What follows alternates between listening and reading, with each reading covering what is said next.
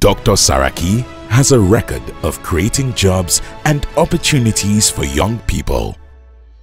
As governor of Kwara State, Dr. Saraki created real jobs and opportunities through several strategic initiatives and public-private partnerships. He turned Ilorin International Airport into an economic hub.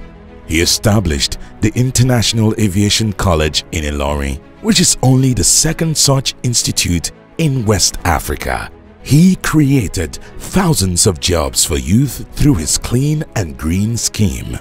Again, through a PPP arrangement, he revived Ethnics Designs, a moribund furniture company, through a public-private partnership to create and secure local jobs.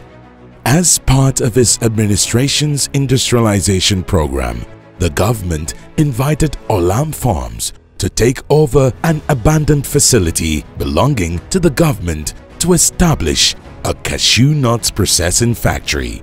Today, the company exports cashews worth several $1 million, which helps to generate IGR for Kwara State.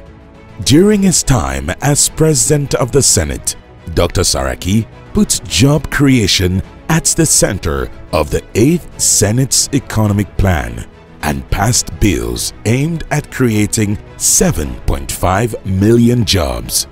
Dr. Saraki was also an early champion of the Not Too Young to Run bill, a constitutional amendment bill that allowed more young people to participate in politics and governance. Saraki has always left any place better than he met it. He has the record, passion, and strength to deliver real solutions.